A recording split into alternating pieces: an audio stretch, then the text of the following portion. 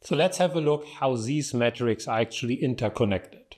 Okay, so one important question we should ask ourselves is, are our clients exercising at the most efficient training intensity in contrast to the goals, obviously, what they try to achieve? So there's one training intensity. The popular name for it might be zone 2 training. However, there's no definition actually. There's been a scientific paper arguing or moaning about the fact that there's no scientific definition of what zone 2 means or how it's determined exactly, right? The better way to look at it is the most efficient training intensity, which actually zone 2 was trying to approximate, so to speak, which is the intensity at which the body burns the most amount of fat, meaning the most amount of the calorie is derived from fat oxidation. So if you look at a graph like this, where you plot the intensity, the exercise intensity on the x-axis, so low intensity rest on the very left, high intensity on the very right.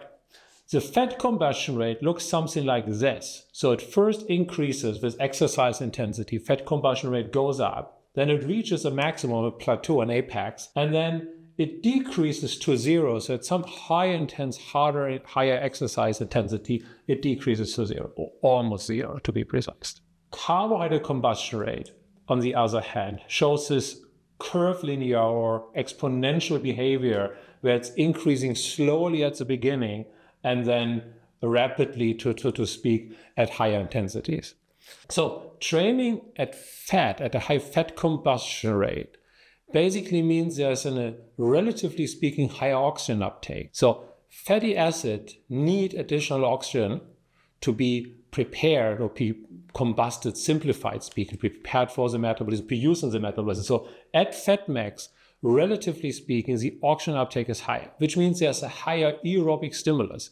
There's a higher training stimulus on the aerobic system, right? Which therefore is another reason why training at FATMAX is one of the most important training intensity, because it's the most efficient one to increase VO2 max. We're going to talk about there's other ways how to increase VO2 max, but one major important one is training at this FATMAX, okay? So already 2 reasons why you want to know this one here.